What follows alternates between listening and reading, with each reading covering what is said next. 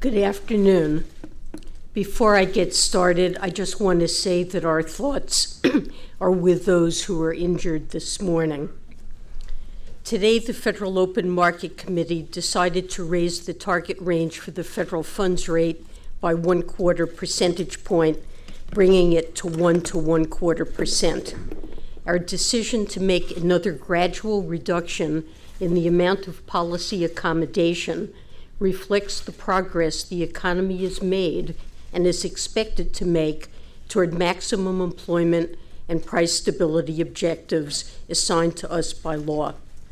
We also released today is an addendum to our policy normalization principles and plans, additional information on the process that we will follow in normalizing the size of our balance sheet once we determine that it is appropriate to begin doing so.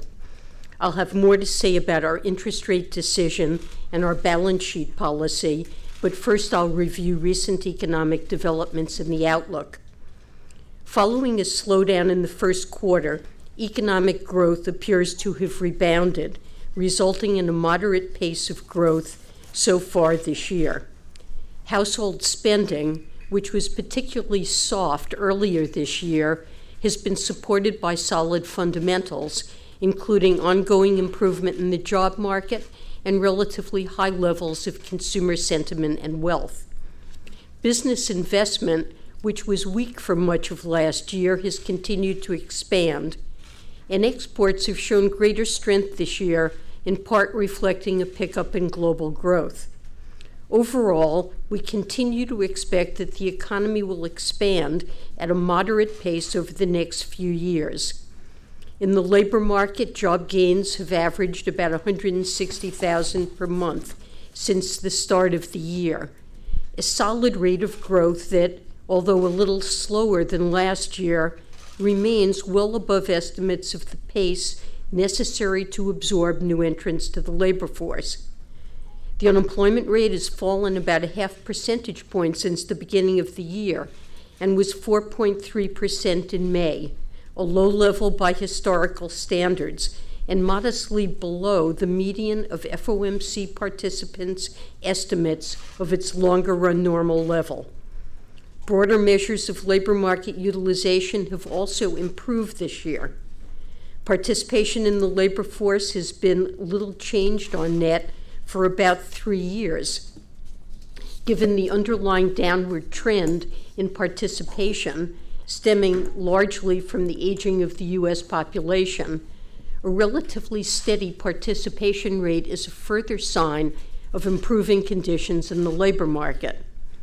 Looking ahead, we expect that the job market will strengthen somewhat further. Turning to inflation, the 12-month change in the price index for personal consumption expenditures was 1.7% in April, up from less than 1% last summer, but down somewhat over the past few months. Core inflation, which excludes the volatile food and energy categories and tends to be a better indicator of future inflation, has also edged lower. The recent lower readings on inflation have been driven significantly by what appear to be one-off reductions in certain categories of prices, such as wireless telephone services and prescription drugs. These price declines will, as a matter of arithmetic, restrain the 12-month inflation figures until the extraordinarily low March reading drops out of the calculation. However, with employment near its maximum sustainable level and the labor market continuing to strengthen, the committee still expects inflation to move up and stabilize around 2% over the next couple of years, in line with our longer-run objective. Nonetheless, in light of the softer recent inflation readings, the committee is monitoring inflation developments closely. Let me now turn to the economic projections that committee participants submitted for this meeting. As always, participants conditioned their projections on their own individual views of appropriate monetary policy, which in turn depend on each participant's assessment of the many factors that shape the outlook. The median projection for growth of inflation-adjusted gross domestic product, or real GDP, is 2.2% this year and edges down to 1.9% by 2019, slightly above its estimated longer-run rate. The median projection for the unemployment rate stands at 4.3% in the fourth quarter of this year and ticks down to 4.2% in 2018 and 2019, modestly below the median estimate of its longer-run normal rate. Finally, the median inflation projection is 1.6% this year and rises to 2% in 2018 and 2019. Compared with the projections made in March, real GDP growth is little changed. The unemployment rate follows a moderately lower path, and inflation, although marked down this year for reasons I mentioned earlier, is unchanged over the following 2 years. In addition, the median estimate of the longer-run normal unemployment rate moved down a tenth to 4.6%. Returning to monetary policy, for the past year and a half, the FOMC has been gradually increasing its target range for the federal funds rate as the economy has continued to make progress toward our goals of maximum employment and price stability. Our decision today continues this process. We continue to expect that the ongoing strength of the economy will warrant gradual increases in the federal funds rate to sustain a healthy labor market and stabilize inflation around our 2% longer-run objective. That's based on our view that the federal funds rate remains somewhat below its neutral level, that is, the level of the federal funds rate that is neither expansionary nor contractionary and keeps the economy operating on an even keel. Because the neutral rate is currently quite low by historical standards, the federal funds rate would not have to rise all that much further to get to a neutral policy stance. But because we also expect the neutral level of the federal funds rate to rise somewhat over time, additional gradual rate hikes are likely to be appropriate over the next few years to sustain the economic expansion. Even so, the committee continues to anticipate that the longer-run neutral level of the federal funds rate is likely to remain below levels that prevailed in previous decades. This view is consistent with participants' projections of appropriate monetary policy. The median projection for the federal funds rate is 1.4% at the end of this year, 2.1% at the end of next year, and 2.9% at the end of 2019, about in line with its estimated longer-run value. Compared with the projections made in March, the median path for the federal funds rate is essentially unchanged. As always, the economic outlook is highly uncertain, and participants will adjust their assessments of the appropriate path for the federal funds rate in response to changes to their economic outlooks and views of the risks to their outlooks. As I've noted previously, policy is not on a preset course. Let me now turn to our balance sheet. As I noted in our policy statement, we are continuing to maintain the size of our balance sheet by reinvesting proceeds from maturing Treasury securities and principal payments from agency debt and mortgage-backed securities. Provided that the economy evolves broadly as the committee anticipates, we currently expect to begin implementing a balance sheet normalization program this year. Consistent with the principles and plans we released in 2014, this program would gradually decrease our reinvestments and initiate a gradual and largely predictable decline in our securities holdings. The addendum to our policy normalization principles and plans that we released today provides further information. For both Treasury and agency securities, we will reinvest proceeds from our holdings only to the extent that they exceed gradually rising caps on the reductions in our security holdings. Initially, these caps will be set at relatively low levels, $6 billion per month for treasuries and $4 billion per month for agencies. So any proceeds exceeding those amounts would be reinvested. These caps will gradually rise over the course of a year to maximums of $30 billion per month for treasuries and $20 billion per month for agency securities, and will remain in place through the normalization process. By limiting the volume of securities that private investors will have to absorb as we reduced our holdings, the caps should guard against outsized moves in interest rates and other potential market strains. As I previously noted, when our securities holdings begin to gradually decline, so too will the supply of reserve balances in the banking system. At some point, probably a few years down the road, the committee will bring the decline in our balance sheet to an end as the quantity of reserves is normalized. I can't tell you what the longer-run normal level of reserve balances will be, because that will depend on the committee's eventual decisions about how to implement monetary policy most efficiently and effectively in the longer run, as well as a number of as-yet unknown elements, including the banking system's future demand for reserves and various factors that may affect the daily supply of reserves. What I can tell you is that we anticipate reducing reserve balances and our overall balance sheet to levels appreciably below those seen in recent years, but larger than before the financial crisis.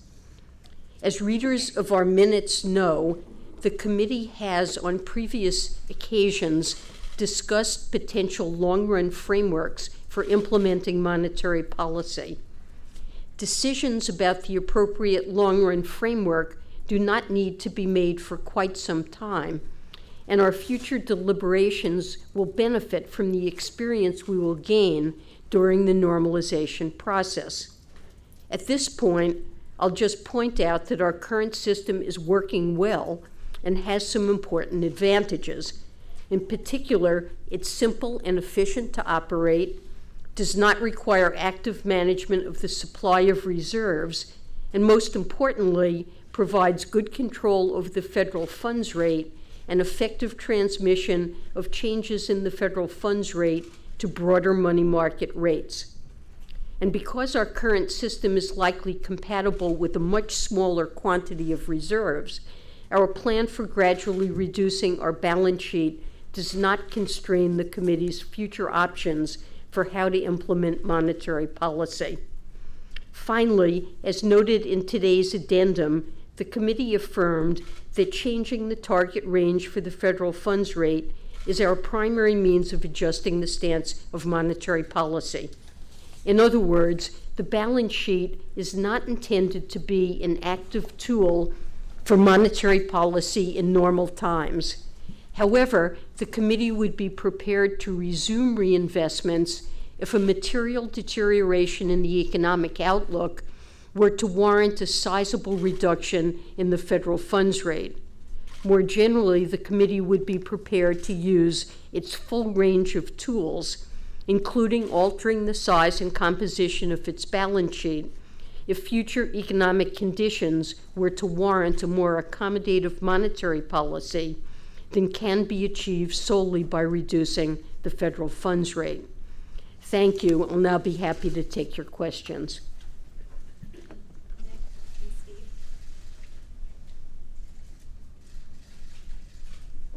Nick Timros of the Wall Street Journal. Chair Yellen, the principles you released today say the balance sheet wind down should commence once interest rate normalization is well underway. With this latest rate increase, do you believe normalization is now well underway? So that is something that we've said for some time, and I've previously, when I've been asked what well underway means, said that I don't want to define that in purely quantitative terms, but rather in qualitative terms. So there's no specific level of the federal funds rate that means we're well underway. But it's also a question of not only the current level, but our confidence in the outlook and our projections for the future path of the federal funds rate. So we have increased our federal funds rate target now several times. Our outlook is that we anticipate further increases this year and next year for the federal funds rate. And our statement indicates that if the economy continues to evolve in the manner that we expect, that we would feel the conditions will be in place to begin this process this year. Steve Lee from CNBC. Madam Chair, I'm wondering if you've talked to the President or members of his staff about the possibility of staying on as chair for a second term. Also wondering if you would consider doing that. That's something you've thought about doing. And finally, there are 3 vacancies on the Fed. Do you have any comment at all for the President about his failure to nominate anybody for those 3 positions? Thank you. So what I've said about my own situation is that I fully intend to serve out my term as chair, which ends in early February. I have not had conversations with the President about future plans, and I do very much hope, I know that they have been working hard to identify appropriate nominees for the open slots, and I do very much hope that there will be nominations in the not too distant future and that the Senate will take those up expeditiously. I look forward to having a full board. And I'm sorry, just follow up, your desire to stay on? I really don't have anything for you at this point. Sam and then Craig. Thanks very much. Sam Fleming from the Financial Times. We've now had a very long streak of, or fairly long streak of weak inflation numbers, at least measured by the CPI this morning as well. Market-based inflation expectations are declining. What kind of vigilance are you now saying is needed in terms of weak inflation? How does that interact with your policy outlook? And would further disappointments argue for pressing pause on rate hikes or delaying balance sheet runoff? How do you think about those 2 potential responses to weak inflation? So let me just say, as I emphasized in my statement and always say, monetary policy is not on a preset course. We indicated in our statement today that we're closely monitoring inflation developments and certainly have taken note of the fact that there have been several weak readings, particularly on core inflation.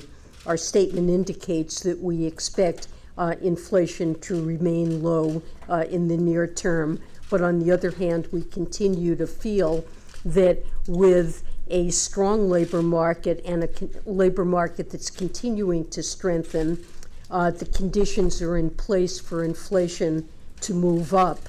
Now, obviously, we need to monitor that very carefully and ensure, especially with roughly 5 years of inflation running under our 2% objective, that is a goal to which the committee is strongly committed. And we need to make sure that we have in place the policies that are necessary to achieve 2% inflation, and I pledge that we will do that. But let me say, with respect to recent readings, it's important not to overreact to a few readings, and data on inflation can be noisy. As I pointed out, there have been some idiosyncratic factors, I think, that have held down inflation in recent months, particularly a huge decline in cell telephone service plan prices, some declines in prescription drugs. We had an exceptionally low reading on core PCE in March, and that will continue to hold down 12-month changes until that reading drops out. But we are, this morning's reading on the CPI showed weakness in a number of categories, and it's certainly something that we will be closely monitoring in the months ahead.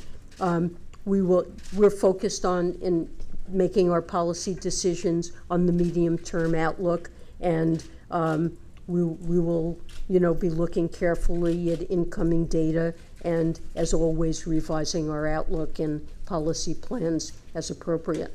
And the implications for the beginning of runoff and further increases in the Fed funds rate? So, continue as today's actions show to feel that the economy is doing well, is showing resilience. We have a very strong labor market, an unemployment rate that's declined to levels we've not seen since 2001. And even with some moderation in the pace of job growth, we have a labor market that continues to strengthen, and policy remains accommodative. So it's important that inflation move up to our 2% objective, as our projections show. We continue to expect that and believe the conditions are in place. But we will monitor incoming data, obviously, and be attentive to rethinking our outlook if it seems appropriate.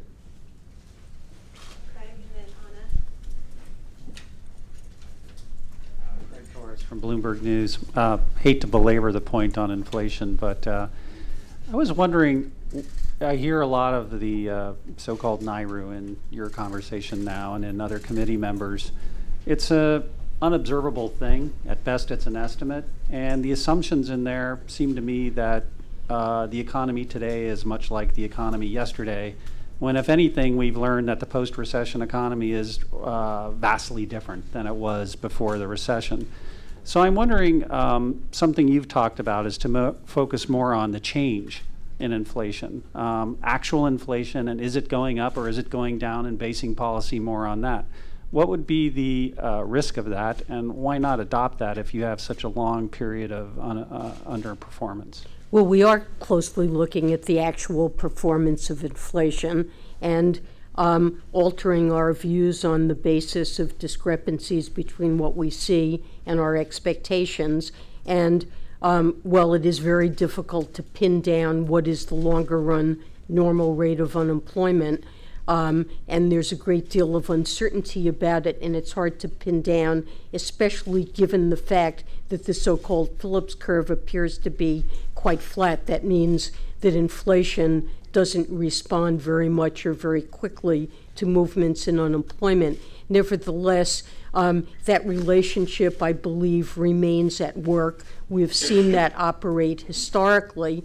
Now, in the face of very low unemployment that we've seen, while wage growth has picked up somewhat, it remains low.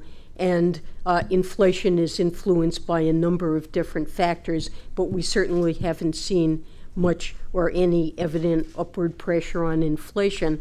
In light of that, the committee has successfully moved down its estimate of the normal longer run rate of unemployment, and in this projection, it's moved down to 4.6%, a tenth lower than it was last time. So while the unemployment rate is below that, it's not that much below it. The Washington Post. We saw measures of consumer and business confidence rise after inauguration on expectations that the administration would move quickly to introduce policy changes like tax cuts and infrastructure spending. But some of those policy changes have been slower to materialize than initially expected. How do you view the positive and negative risks from policy changes to your outlook, and has your view changed on that at all in the last 6 months? So I would say that business and household sentiment remains quite strong, although many forecasters have pushed back somewhat the timing of expected policy changes, such as changes to tax policy or fiscal policy more generally. I would say that based on my observation of actual spending behavior and my discussions with our wide range of contacts, that I haven't seen very much evidence that thus far expectations of policy changes have driven substantial changes in either consumer spending or investment spending. So I really wouldn't expect any significant pullback. Many of our business contacts, I think their confidence remains high. They've not really changed their plans yet, and they have a wait-and-see attitude.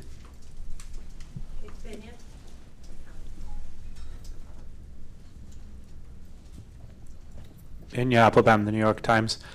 Measures of financial conditions show that since the Fed started raising interest rates 2 years ago, financial conditions actually have loosened. Consumer business borrowing costs in many cases are down. Do you have the sense that the market is not listening to you? How much of a concern is that for you? And at some point, does it convince you that you need to raise rates perhaps more quickly? Well, in deciding what the appropriate path of rates is, we take many different factors into account. We have certainly noticed the stock market is up considerably over the last year. That usually shows up in financial conditions indexes and is an important reason why some of them show easier financial conditions. There's been a modest decrease recently in the value of the dollar, although it's up substantially since mid-2014. So we take those factors into account in deriving our forecasts and deciding the appropriate stance of policy. We've done that, and but other things also affect the stance of policy. So there really can't be any simple relationship. We're not targeting financial conditions. We're trying to set a path of the federal funds rate that taking account of those factors and others that don't show up in a financial conditions index. We're trying to generate paths for employment and inflation that meet our mandated objectives. Howard Schneider with Reuters. So on inflation again, I just wonder what's the possibility that something more in sort of, nefarious is at work here, right? Which is that the sort of weight of central bank credibility now for a generation really, plus globalization has just pushed the world into a low inflation environment that's going to be very hard to get wages and prices moving again. And then related to that, if Nehru's 4.2, why not 4? Why not 3.8? You've banked a full percentage point now, so you're probably at less risk of falling behind whatever curve exists. Why rush? So I don't think central bank credibility, at least the Fed's credibility, has been impaired. We look at a whole variety of indicators of inflation expectations. Professional forecasters, whether it's in the Blue Chip or the Survey of Professional Forecasters, those expectations have remained quite steady and in close alignment with our 2% inflation target.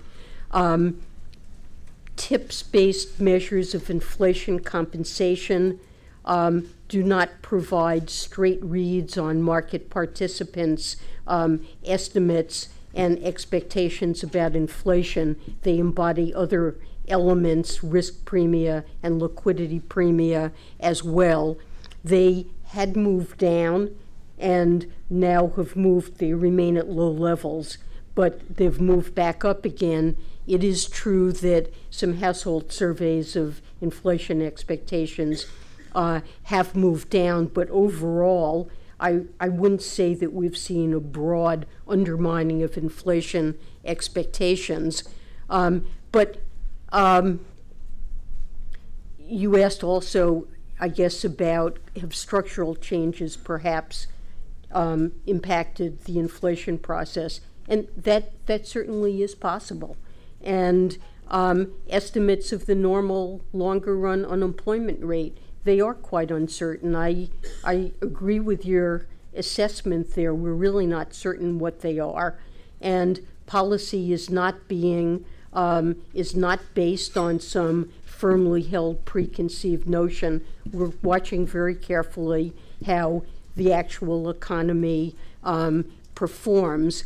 And, you know, I continue to believe, though, that with job growth running well in excess, even with a moderation of the level that's needed to provide for new entrants in the labor market, we do have a strengthening economy with policy accommodative. All that we're doing in raising rates is removing a bit of accommodation, heading toward a neutral pace. And I see that as appropriate. We're not moving so aggressively as to put a brake on continued improvement in the labor market, but I think that that's a prudent move to move in a gradual way to remove accommodation with unemployment now, and not only, I should say, the unemployment rate, but I think any indicator of labor market performance and tightness that you could look at, whether it's household perceptions of the availability of jobs, difficulty that firms report in hiring workers, the rate at which workers are quitting their jobs, the rate of job openings. All of these indicators do signal a tight labor market. Now, with inflation below 2%, I think it's appropriate that the labor market be that tight. But on the other hand, I think we want to avoid the risk. We want to keep the expansion on a sustainable path and avoid the risk that at some point we find ourselves in a situation where we've done nothing and then need to raise the funds rate so rapidly that we risk a recession. So moving to some extent in a timely way to remove accommodation with a strong economy and continued labor market strength, the committee believes is an appropriate management of risks. But we are attentive to the fact that inflation is running below our 2% objective, that we've faced that situation now for a long time, and it's really quite essential that we put in place policies that will succeed in moving inflation back to our 2% objective, and it's a symmetric objective. So that's a risk that we face as well. The committee believes we have conditions in place for inflation to move up, but that's also a risk, and those things point, I think, to a gradual pace of reducing accommodation. Okay, Nancy and then Don.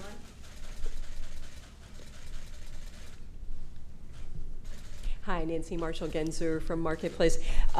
Recently, a group of economists sent the Fed a letter earlier this month disagreeing with your 2% inflation target and saying they would like the economy to run a bit hotter. They don't think the labor market is so tight. You say you're committed to the 2% target, but what do you say to them?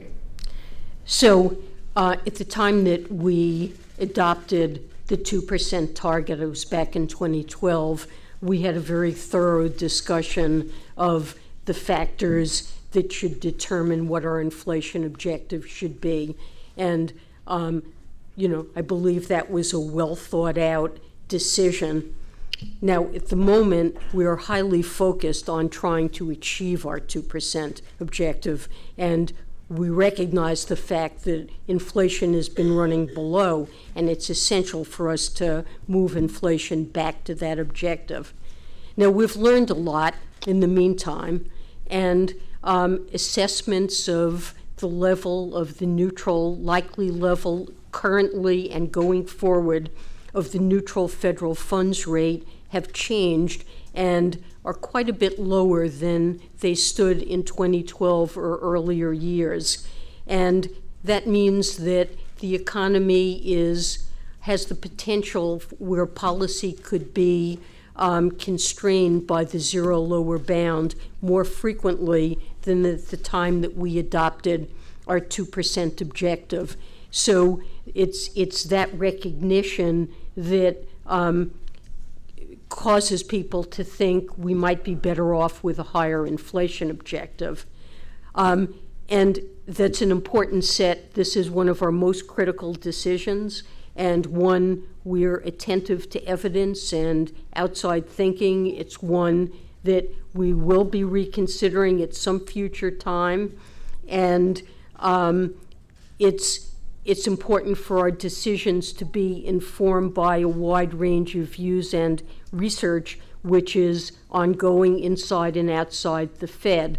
But a reconsideration of that objective needs to take account not only of benefits of a higher, potential benefits of a higher inflation target, but also the potential costs that could be associated with it. It needs to be a balanced assessment. But I would say that this is one of the most important questions facing monetary policy around the world in the future. And we very much look forward to seeing research by economists that will help inform our future decisions on this. Don, and then Marty. Thank you. Don Lee with the LA Times. The Fed's projections continue to show the longer run federal funds rate at 3%. The markets are expecting 2%. How big of a concern is that gap in your mind? What are the reasons for the disconnect, and what are the implications and the risks for the real economy? So let me first say it's not straightforward to determine exactly what expectations are embodied in market prices, because there are term premia that affect these rates, and they may not really be as low as one would infer from a straight read. That said, in part, expectations reflect estimates of what the neutral federal funds rate is and how it's likely to evolve over time. And views have changed about that over time, and there is a good deal of uncertainty about it. So we've recently put out charts that try to show what the range of uncertainty is around our path for the federal funds rate, especially as one goes further out. There's a good deal of uncertainty, and that reflects all the shocks that can affect the evolution of the economy, and also the fact we're quite uncertain ourselves about what the evolution will be of the neutral federal funds rate. So we do try to write that down and provide the public with information about our current expectations. And the median now stands at around 3%. But we have uncertainty about that. Many of my colleagues and I think that the current neutral level is lower than that. And as I said in my opening statement, the Fed funds rate path reflects an expectation that that neutral rate will be moving up some in future years. But that remains uncertain, and I think that's something that market participants are trying to assess, and we will be as well. But do you see greater volatility in the markets as it adjusts to the difference in the gap between the expectation and what the Fed's projections are for longer run federal funds rate? Well, our expectations are a little changed. I mean, the projections we released today are essentially identical to those, and I think the market is aware of the views of participants and is assessing evidence itself to form their own views, and it's important that the market take an independent look and that we get to understand and see how market participants are interpreting evidence on the evolution of the economy. So it's not an unhealthy thing to have such a gap. And as I just said, our own views are not set in stone, but are likely to evolve as well over time. Marty, and then Mike. Marty Krutzinger, Associated Press. Back in 2013, when the Fed first raised the possibility of trimming its bond purchases, it created a bit of turbulence in financial markets. The taper tantrum caused you to reassess your communication of that process. This trimming of the bond holdings, the financial markets seem to be taking that in a better way. If down the road, though, you see that there is more of an adverse reaction, are you planning to make any changes, perhaps change the caps, the $30 billion and the $20 billion caps? How do you assess how you'll handle that going forward? So we have indicated for quite some time, I guess since at least since our 2014 normalization principles, that we wanted to reduce our balance sheet in a gradual and predictable way. And we have tried systematically to communicate more about how we would do that as our plans have evolved. And today's announcement is another step in providing further details about how we plan to proceed, so that when this plan does go into effect, no one is taken by surprise and market participants understand how this will work. I think that the plan is one that is consciously intended to avoid creating market strains and to allow the market to adjust to a very gradual and predictable plan. My hope and expectation is that when we decide to go forward with this plan, that there will be very little reaction to it, that it's clear how we intend to proceed, and that this is something that will just run quietly in the background over a number of years, leading to a reduction in the size of our balance sheet and in the outstanding stock of reserves, and that it's something that the committee will not be reconsidering from time to time. We think this is a workable plan, and it will, as one of my colleagues, President Harker, described it, it'll be like watching paint dry, that this will just be something that runs quietly in the background. So that's my expectation and our intention. Look, of course, if it turns out that there is a surprise and a substantial reaction, that is something we would have to take into account in deciding on the appropriate stance of policy. Michael McKee from Bloomberg Television and Radio. A couple of comments from administration officials I wanted to get your reaction to. The Treasury Secretary and others have suggested that Dodd-Frank regulation and the way it's been applied have restricted credit growth in the economy. Banks are not making loans that they otherwise would, and that has slowed growth. Do you agree with that? And if you get a new vice chair of supervision who wanted to ease up on regulation, would you go along with that? Also, I wanted to ask you, it's been reported the president has congratulated you on being a low-interest person. Would you agree with that characterization of your philosophy? Well, with respect to the impact of credit conditions and bank regulation on slow growth, I've previously in testifying indicated that I don't think that our regulations have played an important role, at least broadly speaking, in impeding credit growth and the growth of the economy. And I pointed in the past to a number of statistics suggesting that credit growth continues to be healthy, including among smaller community banks that are most concerned with regulatory burden. I think when banks are undercapitalized and weak, that impedes credit growth. And when banks are strong, they're in a much better position to lend. So that's been a view that I've stated previously. Now, in terms of regulation, the Treasury recently issued on Monday a detailed report.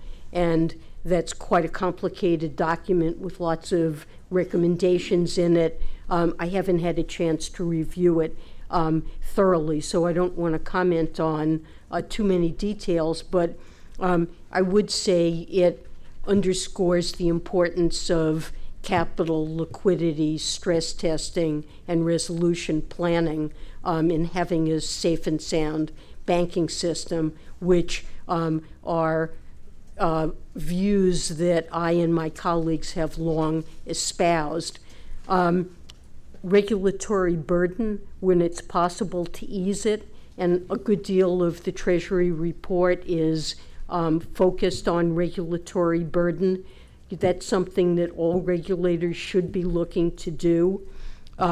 We strongly believe in the importance of tailoring our regulation to the size and complexity of institutions, of finding ways to relieve burden for community banks. We have been focused and had a number of initiatives already in that direction, looking for ways, for example, to simplify capital requirements for community banks, and will continue in that direction, and in that sense, in those areas, certainly share the views expressed in the Treasury report. So there are a number of areas and suggestions where our thinking aligns well. There are probably some areas where we're likely to have differences, but quite a number of areas where we're likely to be able to, and already are taking actions that are consistent with those recommendations.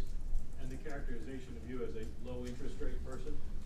Well, I have felt that it's been appropriate for interest rates to remain low for a very long time. We are in the process of, as the economy strengthens, normalizing interest rates, but certainly we've had a lot of years in which interest rates have been low. I thought it was necessary to support the economy at that time and was strongly in favor of those policies.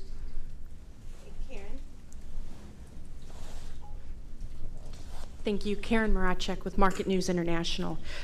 Today, you guys outlined the details of the plan to when you begin to end reinvestments, but you stopped short of saying exactly when it would be implemented, only saying this year, and adding that depended on how the economy evolved.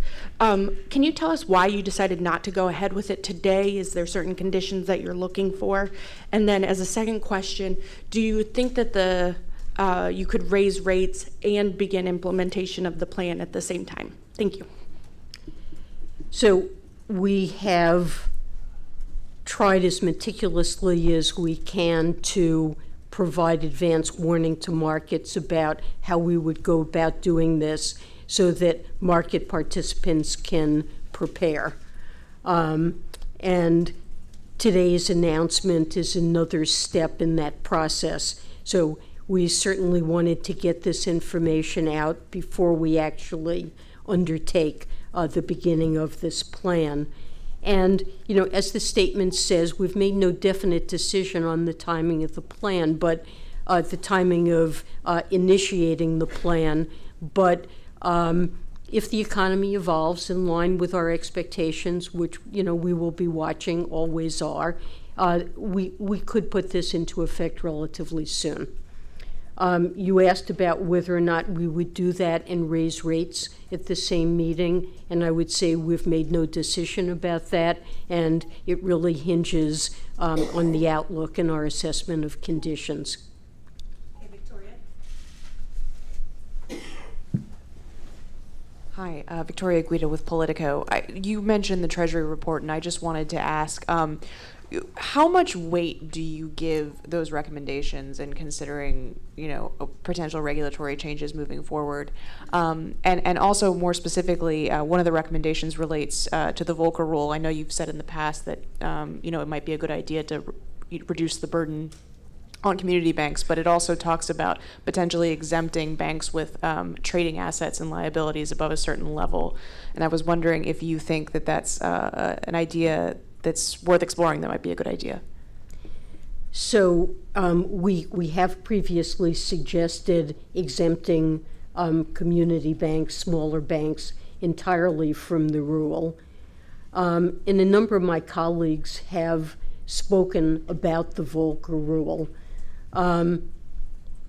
Implementation of it is frankly complex, and I'm certainly open to looking at ways to reduce regulatory burden in that area. The report endorses a restriction on proprietary trading. So in that sense, it endorses the main objective of the Volcker rule, which I was pleased to see. But on implementation, it's true that the rules were, in partly reflecting the way the legislation is written, were, I think, necessarily complex. But we do have some ideas for how we might simplify the rule, and certainly it's something we're quite open to looking at. And how much weight do you give Treasury recommendations? Well, I mean, Treasury has set out a list of objectives for regulation that I'm sympathetic to and endorse. I think looking for ways to reduce regulatory burden when it can be done without sacrificing safety and soundness or creating systemic risk, that's something that all regulators should want to do. We've done an awful lot of rule writing over the last 5 or 6 years, and coming back and looking at where we've created burdens in ways in which we can simplify to reduce, that is an objective that is core to the Treasury review, and that we're very sympathetic with. So while we may not agree on every detail, certainly the suggestions that are made there are ones that we will pay attention to, and